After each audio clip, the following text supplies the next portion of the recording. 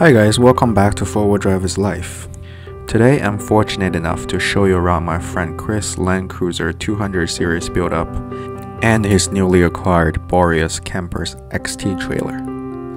As most of you may already seen his Land Cruiser 200 series in my previous videos, and I know some of you specifically reached out to me acquiring detailed information about this Land Cruiser's setup.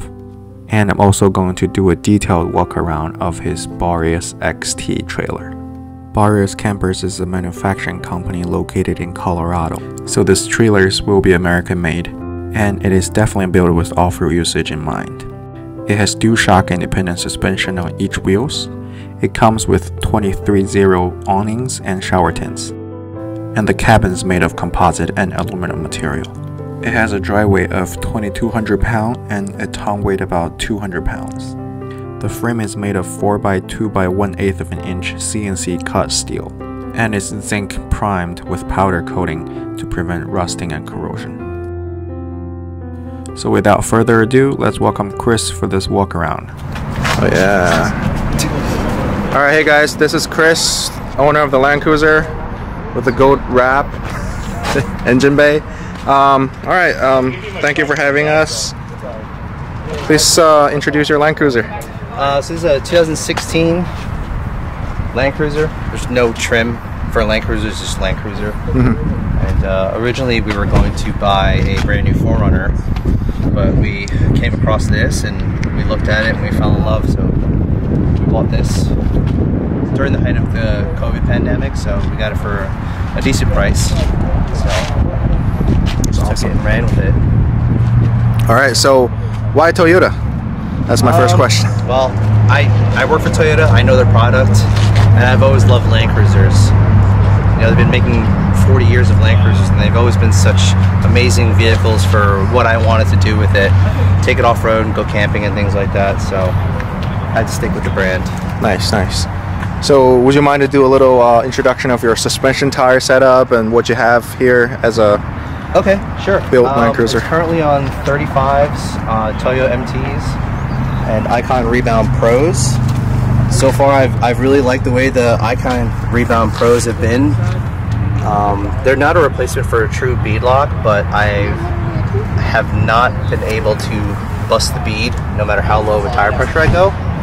But the only con is that there is a risk of the tire spinning on the rim, so your balance will be off. So far they've been great. I love them. Awesome. Suspension, I'm running King shocks and Total Chaos upper control arms. I had the valving done at from Filthy Motorsports out in Colorado. And I've done some KDSS stuff. I spaced out the swaybar, moved the links to the outside of the control arms. And then on the rear I'm running Old Man Emu. Old Man Emu springs and also Kings in the rear. And then I also have Firestone airbags in the springs. Just when we're pulling the trailer, we can adjust the height and things like that. Nice. But the previous tire I ran were Mickey Thompson Baja Boss All Terrains, and they were excellent for every condition, but I needed something more aggressive off-road, and I think the Toyos have delivered it. But the only issue I have is that the compound is so soft that I have issues with chunking. But with the Toyo. Yeah, but they're animals off-road. They're just unlimited amounts of grip. So. All right. Look at that engine bay mods, dual battery. Got an ARB twin on SDHQ mount. This is a Red Arc BC to DC. I have 2 solar panels wired in parallel up top. One's on top of my Pelican case and one's on top of my Rhino rack. What else?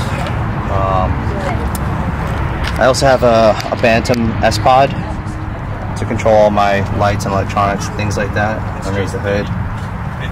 And we pretty much have the whole vehicle wrapped in 3M Scotchgard Pro to prevent any pinstriping, but the film itself has taken such a beating that, you know, we're gonna need to replace it.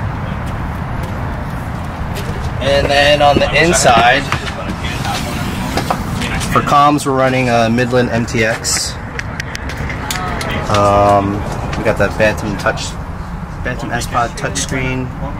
We also have a Red Arc brake controller underneath here. And there's also a gauge and a pump switch for my long-range fuel tank. We're running a 40-gallon long-range fuel tank, which is a huge game changer for road trips. Which is sitting right here, right? Yep. And it's taking pretty good shots off-road, but all I do is I just respray with bed liner and it's good to go for the most part.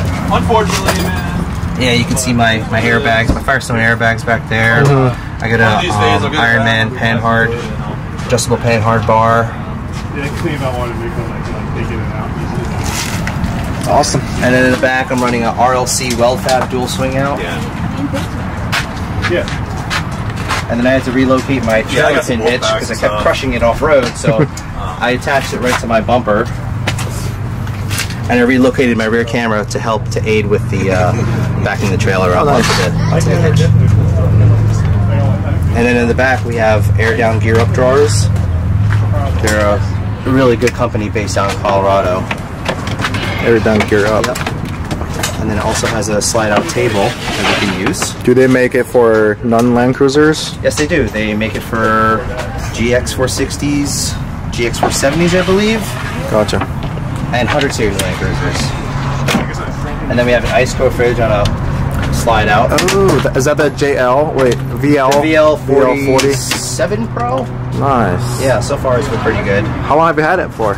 About 2 years now. We bought it pretty early on, and that was a game changer for road trips, not having to deal with ice and things like that. Right. And then up here, since it's just an Amazon Light that I found, it's actually for Jeeps, but it worked out perfectly for this. Yeah. Nice. And then to the front, I'm running an IRONMAN bumper with an IRONMAN 12K winch. And then all steady lighting. Beautiful. And he also has a trailer, right? Yes, I do. Yeah. So the trailer is They were in one shot. The trailer is a Boreas XT, company out in Colorado. It has a rear kitchen galley,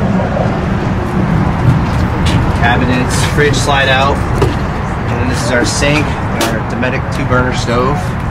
The stove gets really hot, it's great. Everything's on a light switch, dimmable, things like that. And one of the big reasons why we went with this trailer is because it's off-road capable. I don't know if you want to get the suspension on there, but it's all independent in the rear, dual shocks. Oh, nice. Yeah, on infamous KO2s. That's right, my favorite tire. Yeah. Dual shocks on each side. Yes. Wow. How much does it weigh? The trailer itself weighs 2,200 pounds. I don't ever lay around. And then we got ours optioned out with a 180-degree awning, and then a deployable shower awning. And then this is our instant hot water shower. Oh, nice. Game changer for camping, especially when you're camping remotely. Just having the ability to have hot water is it's a game changer. We got ours with a 20-pound tank, so if it does go empty, we can just exchange it at any Home Depot or whatever, things like that.